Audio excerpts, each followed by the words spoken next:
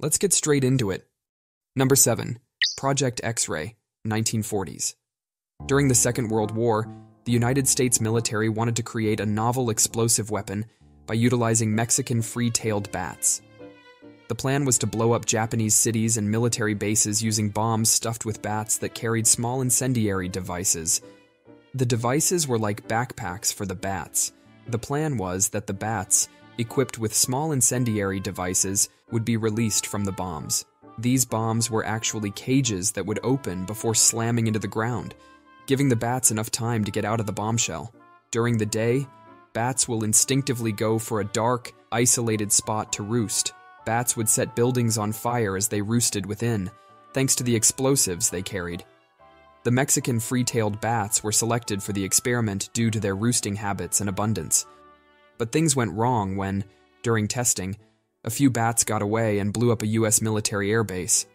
The main cause for this is that when the incendiary devices set off at the Carlsbad Army Airfield, an accidental fire broke out because some of the bats hid under a fuel tank. The project was eventually shelved because of the unforeseen outcomes during testing and the bats' unpredictability. Not to mention that these bats were known to spread some really nasty diseases. Consequently, the full undertaking was abandoned. Number 6. Gay bomb.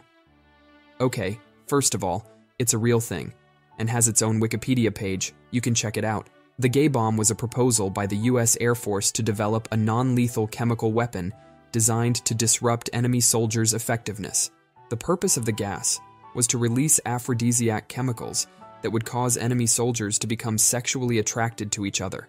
The intended effect was to distract enemy soldiers from combat, disrupting unit cohesion and effectiveness. These aphrodisiac chemicals would be so intense that the soldiers would go wild. In short, it basically messed with the hormones and mental state. The gas was planned to be made into small cartridges and would be dropped from planes.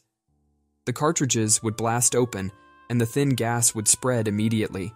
The primary targets were the barracks and trenches, and the gas cartridges were planned to be dropped around dawn and evening time when the soldiers would change their shifts, because the soldiers are usually busy at that time. You may say that it was just a concept, but some source suggests that the formula was already there in papers and ready for production. But for some reason, the actual production was never initiated, and the concept was scrapped for some reason. Number 5. The War Elephant Parachute Experiment, 1970s. Navigating and operating in dense jungle conditions presented substantial problems to U.S. personnel during the Vietnam War. On several of these terrains, conventional vehicles failed miserably. Elephants, they believed, would be perfect for the task. The original plan called for using elephants to haul supplies and heavy machinery across thick jungle terrains where automobiles couldn't get very far. The issue, though, was how to bring an elephant into the forest from the United States. The decision to airdrop the elephants in the location by parachutes was reached after much research. Specialized, extra-large parachutes that could handle an elephant's weight and size would have to be designed by engineers. The size and weight of elephants would necessitate modifications to heavy-lift aircraft like the C-130 Hercules or comparable versions. Despite being one of the most powerful cargo planes, they were only able to transport a small number of elephants, severely limiting their practicality. As soon as the production began, the researchers began to doubt their abilities in the face of the obstacles. Many things had to be considered, including the development of harness and parachute systems to support the elephants, which ensured a safe and soft landing, modifications to the planes to meet their weight, training of the elephants for their duties, and so on. Even after these, the elephant would have been rendered useless by just one bullet. Taking all of this into account, the project ended in the middle stage. Number 4. Project Pigeon, 1940s. Created by the famous behaviorist B.F. Skinner. An internal pigeon served as the missile's navigator in Project Pigeon, which was essentially a guided missile. The pigeon would act as a pilot for the missile by navigating it with its strapped-in beak. In a nutshell, pigeons learned to peck at certain images. The pigeon's pecking position would determine the missile's trajectory. The missile's nose cone contained a screen onto which the target image was projected by a lens system. The missile's nose cone held the pigeons, and the display showed them the target. The pigeon would peck on the display thinking the target is food. By pecking on the display, The pigeons were able to change the missile's trajectory and control its flight. Warships and tanks would usually be the intended victims. The missile would be guided to its target by signals generated by each peck. The missile could continuously alter its course in response to the pigeons pecking thanks to this feedback loop. As part of their training, the pigeons were given food as a reward whenever they peeked at the virtual target on the screen. Because of this, it became second nature to them. The next step was to place them inside the missile's nose cone. They guided the missile by doing the same pecking motion on the screen. It was cruel and unnecessary for the region to die out, leading to the project's cancellation and the subsequent installation of an electronic guidance system. Number 3. The Stanford Prison Experiment, 1971.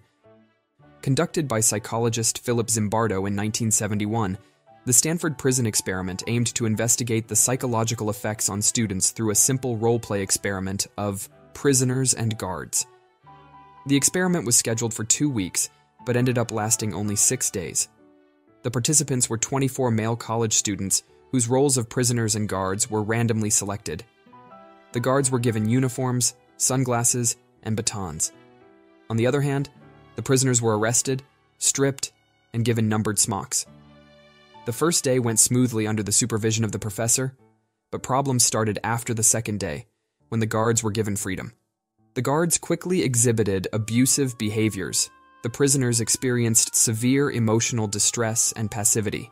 The students took the experiment so seriously, they were no longer behaving like they were classmates.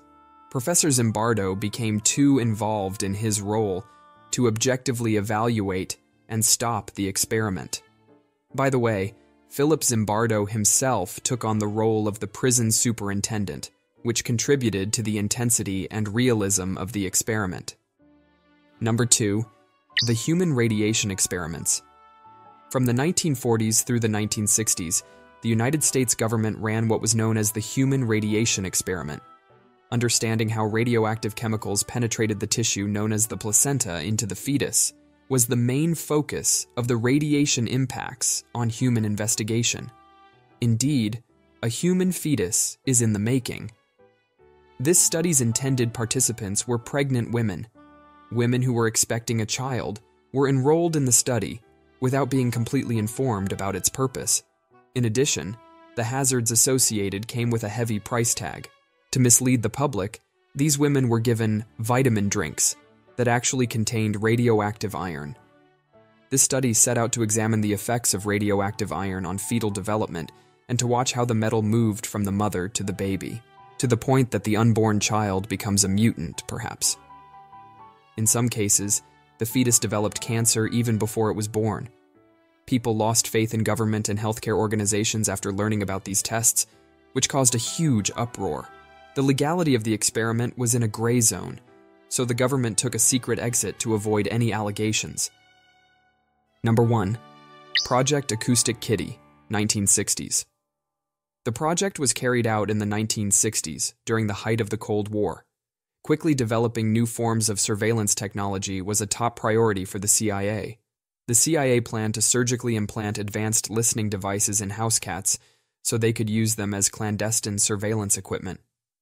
As part of the study, veterinarians had to insert electronic surveillance equipment into the bodies of cats through complex surgeries. The whole arrangement was contained within the cat itself, thanks to a tiny battery pack that powered the listening equipment. The CIA thought cats would be perfect eavesdroppers since they were typical household pets, could move stealthily in different settings, and could enter critical areas undetected. At least that was the plan. In the first run of Project Aquistic Kitty, the CIA let a cat loose in a park so it could listen in on a couple having a chat while they sat on a bench. A taxi plowed over the free cat almost immediately after it rushed across the highway. After the incident, the CIA, or any either intelligence organization, was very skeptical about using animals for surveillance.